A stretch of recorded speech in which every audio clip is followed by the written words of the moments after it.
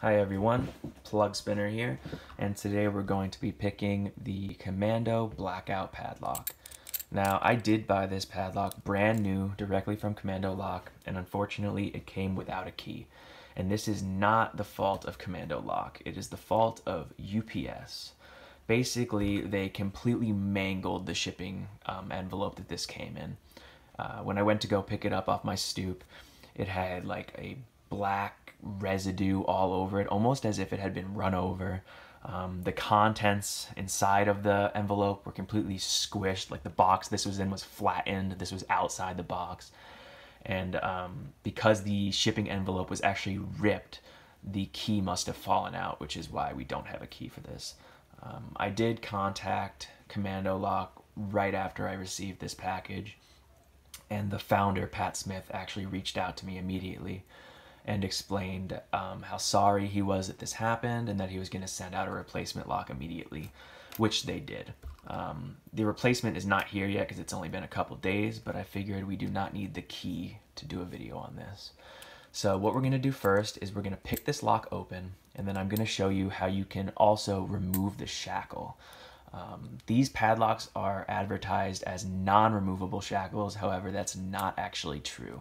You can still remove them. So first we'll pick it open, and then I'll show you what you can do to remove the shackle. So we are using a bottom of keyway tensioner made by Lockpick Extreme and an offset half ball Euro pick made by Southord. I believe they call them slimline picks though, not Euro picks. So we're just going to go to the back of the core and slowly move down the pin stacks and try to get a couple clicks where we can. I have picked this a few times. There's been several times where it took me a minute, less than a minute, and other times where it's taken upwards of 5 minutes. So we'll see how it goes. All right, we got a couple clicks so far, but no false set, nothing like that. I will say there are 5 pins in this lock, many of which feel like security pins. Obviously, we cannot gut this lock because it is a laminated padlock, which is a little disappointing, but it's still a very, very nice lock. It also has a pretty tricky keyway. Oh, we got it open. But yeah, like I said about the keyway right here, you can't really fit anything in the top of the keyway, so you're kind of forced to use bottom of the keyway. And also, you have to use, I'm using a 22 thousandths pick, which is just thin enough to fit around this little corner here. But I think any thicker than this and you're gonna have some trouble.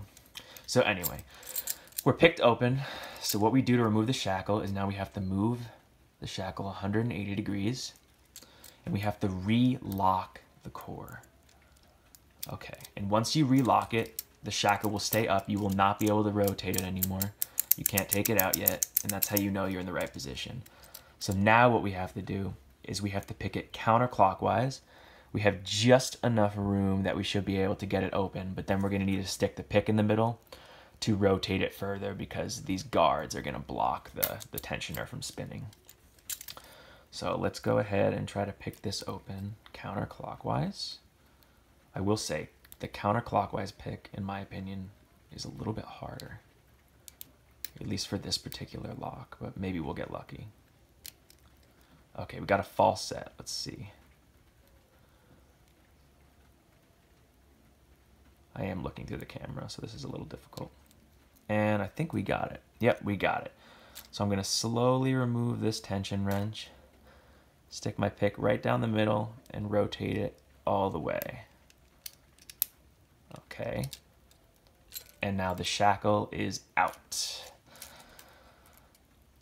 So when you want to put the shackle back in, you have to insert it the same way it came out, so like this.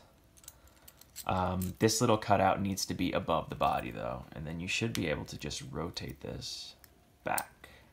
And we did, and now the shackle is locked back in. And to close it, we have to pick it one more time, clockwise again.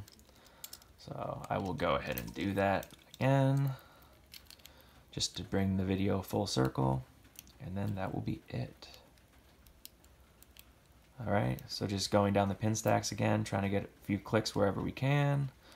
Not really pushing too hard because this lock does have serrated key pins. And if you pop that above the shear line, you're gonna have to start over. All right, no false set yet. And now we're open. We didn't get a false set that time. And so we can close the shackle, lock it back up, and we're back to where we started. So overall, this is a very nice padlock. I don't know if you could see, but there is no spring tension anywhere in this lock, which I actually like. I think it's pretty nice. I don't know, just the operation is very smooth, very satisfying to pick. So if you do have any questions about this lock, please let me know in the comments below. And if you have any suggestions for future videos, I would be happy to hear them. So you can also put that in the comments. If you enjoyed the video, please like, comment, share, and subscribe. And that is it. I hope you have a nice day. Thank you.